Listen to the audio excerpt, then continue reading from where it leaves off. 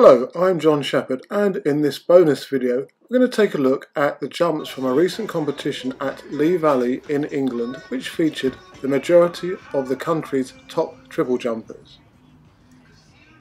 The event was put on by England Athletics in an attempt to boost the performances of some of the guys, and it certainly turned out to be a great development. Some of the jumpers who would eventually produce very good jumps started off shakily. Here's Nathan, Douglas and then Ben Williams. Ben has had a couple of years out due to injury, and it was great to see him coming back to the type of form that saw him achieve a personal best of 16 metres 74 a few years back. In the second round, Ben managed to maintain more balance and went out to a longer distance of 16 metres 53.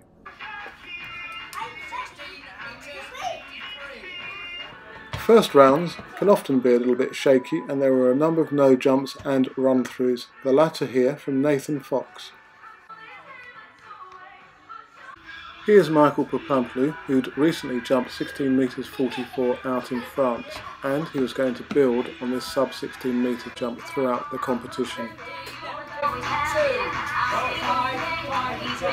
Here's the athlete I coached, Jonathan, and he didn't quite get into this particular competition. And if you look back at the arm actions of Ben and Nathan, for example, and compare those to Jonathan, you'll see a bigger difference. You can see that the arms don't really get behind the hips in order to give extra propulsion and stability throughout the phases. We're now into round 3, and here's Michale Pupamplu's third jump, which went over 16 metres.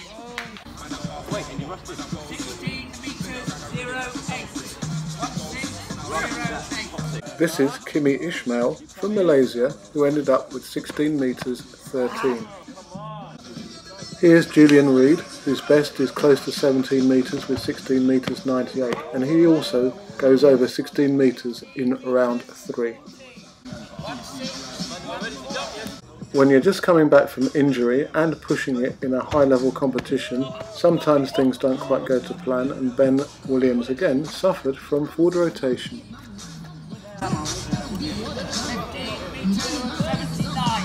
And here's Jonathan's attempt, and I don't think he was being purposeful enough on the run-up, and this was therefore reflecting in less than 100% active contacts throughout the phases. He's drifting a little bit into the board, not getting tight onto the board, and with the arms not quite in the right place in the step and the jump, he's not getting the momentum needed to carry him further forwards. Nevertheless, he did manage 15 metres 92. Here's Nathan Fox, and he's followed by Michale Pupamplu. Both are coached by Tosin Oki, and you'll see Tosin giving some instruction to Michale subsequent to his jump.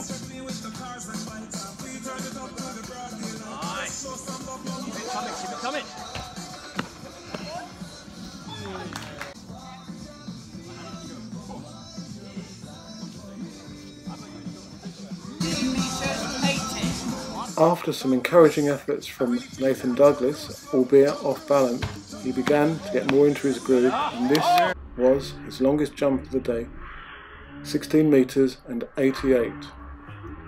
The jump, his best for a number of years, took him to the top of the British rankings and also gained him a place in the following week's London Diamond League meeting.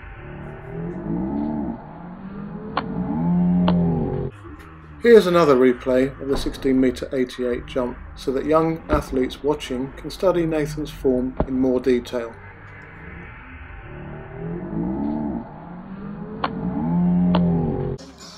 The 16 metre 88 jump from Nathan spurred some of the other jumpers on into action, and Julien Reid fouled, but it was a long jump.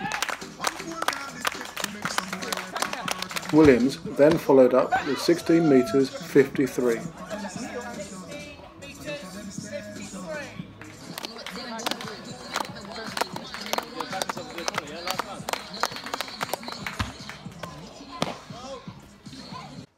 Michale Pupamplu then went out to 16 metres 33, which was to be his best jump of the afternoon.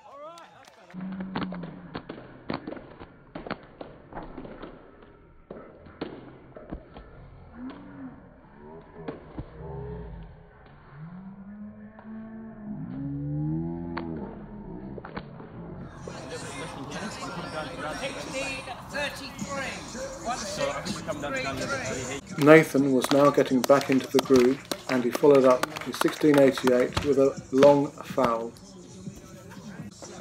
Julien Reid then jumped 16 metres 29 for a consistent series. 16 metres 29. Come on, let's go!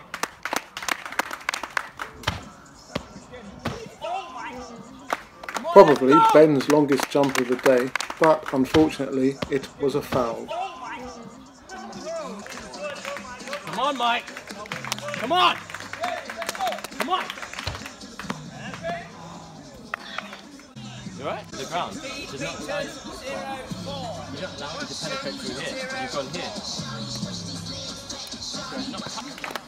Let's now just take a look at the remaining jumps of the competition in round 5 and in round 6.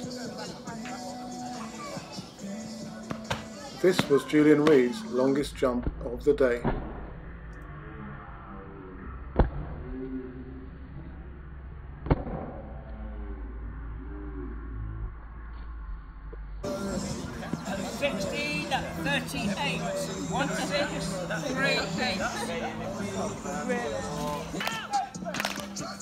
Ben had been suffering from cramp throughout the day, and despite this aborted first attempt, he then produced his best jump of the day, albeit wind assisted.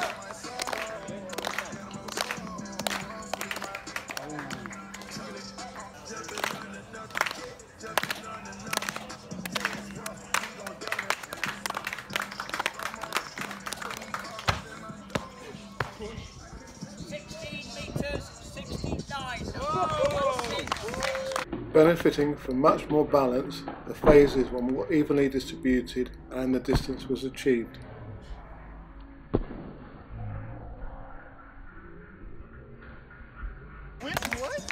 Come on!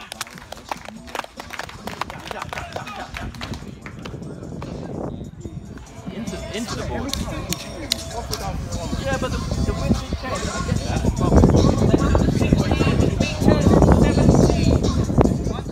All in all, it was a great initiative for England athletics to put on this invitation triple jump, and for the guys to be able to compete against each other and achieve and season best performances. Look out for more initiatives like this in the future. As usual, thanks for watching and good luck with your training and competitions, and do subscribe to the channel and leave any comments you may have in the section below or through my other social media.